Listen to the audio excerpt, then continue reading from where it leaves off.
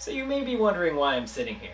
Well, it turns out that we were so busy getting ready for the fight with Endgame that the only footage we filmed pre-Top 8 was that video of us late at night driving the robot around for driving practice in the test box, and this.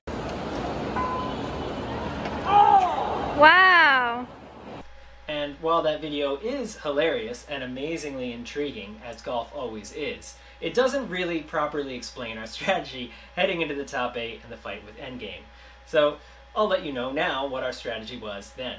Basically, Endgame is another four-wheel drive vert, and we did well against the last four-wheel drive vert we fought when we went up against Lockjaw. So the strategy here is to basically do what we did against Lockjaw again.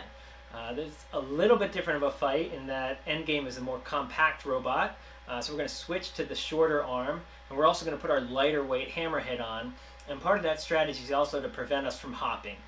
Endgame has a ton of power in that weapon, and we don't want him getting under the robot. So if we can reduce our hop by making the hammer shorter and weigh a little bit less, all the better. Other than that, basically let's try and do to Endgame what we did to Lockjaw.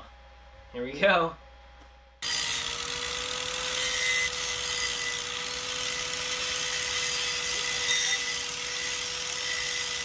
Bots FC and Shatter are brought to you by Prismier, TMS Titanium, and Maxamp batteries, and viewers like you.